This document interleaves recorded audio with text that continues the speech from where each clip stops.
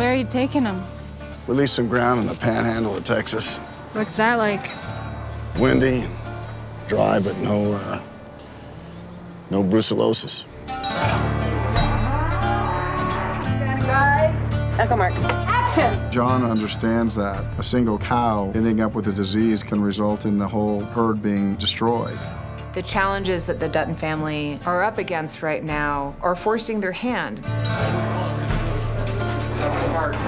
Half the bunkhouse has to take a trip. Pack everything you got. There ain't no trees to break the wind where we're going. So everyone's gonna have to do their job from a distance. All right, y'all, let's roll. And here I am, like, whoa.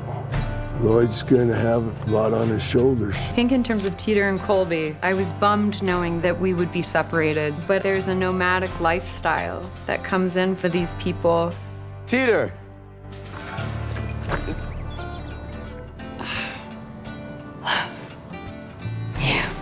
It's kind of like, dang, like, now what? They have to send a contingent to Texas to keep the cattle alive. They have to send JD back to Helena. I got something to ask Casey, but we both know who wears the pants in your deal, so I'm just gonna cut out the middleman and ask you. John and Monica have a really nice moment where he actually asks her to take over the East Camp. There's an old house there, needs a little work, but it's yours if you'll take it.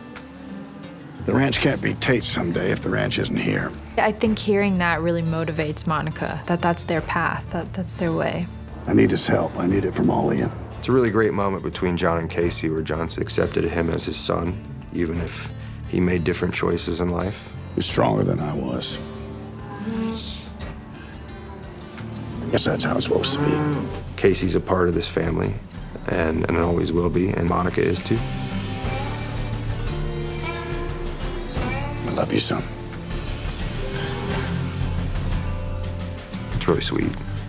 John's realized that this is never going to be more important to him than his family and his wife. And then once he accepted that, then realized that that could be used to help everyone in a way. I love the way that that all came about. In my vision, the choice that I saw was between this place and you. Maybe this is the way we have both.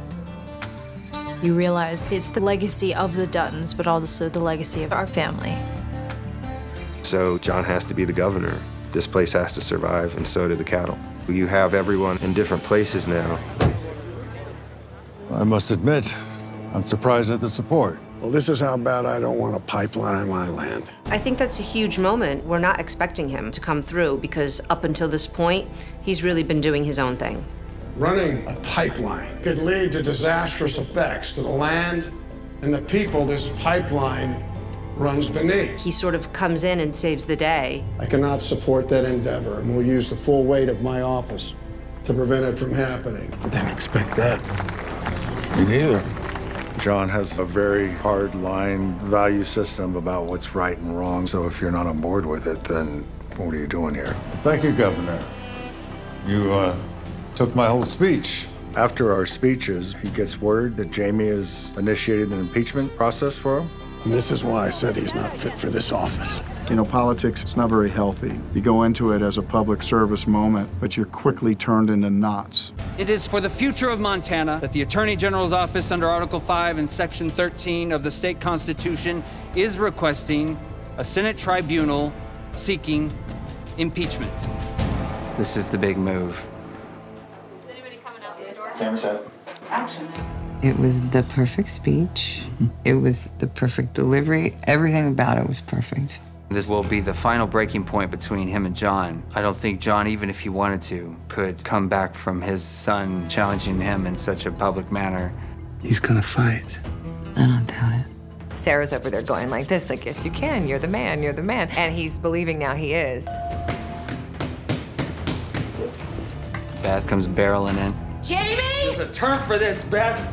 It's called breaking and entering. That's in her blood, that fighter instinct. And I think there's no greater fighter than her.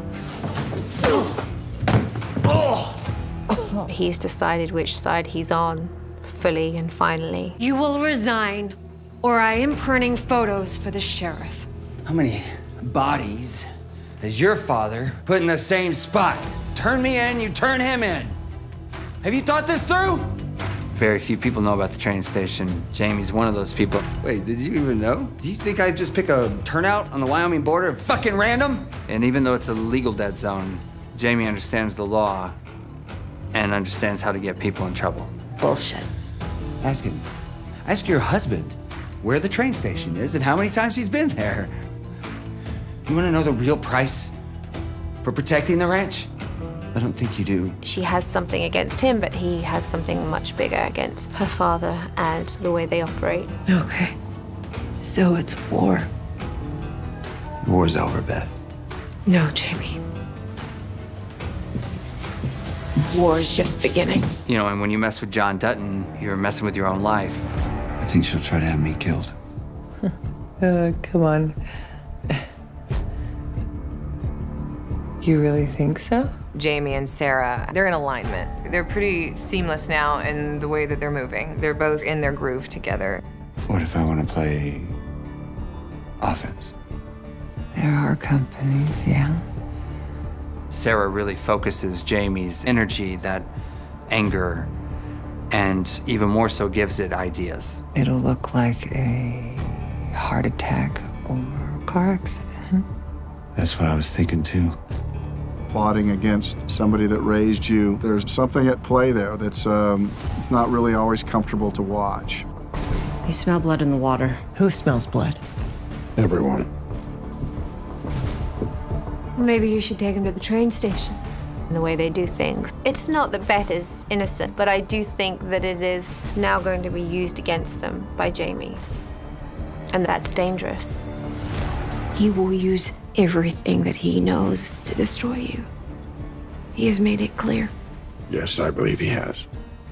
Well, they know about each other. Jamie has his fingerprints on a lot. If there is a place our enemies go and nobody ever knows they went and they will never come back, then I think that's the place for Jamie.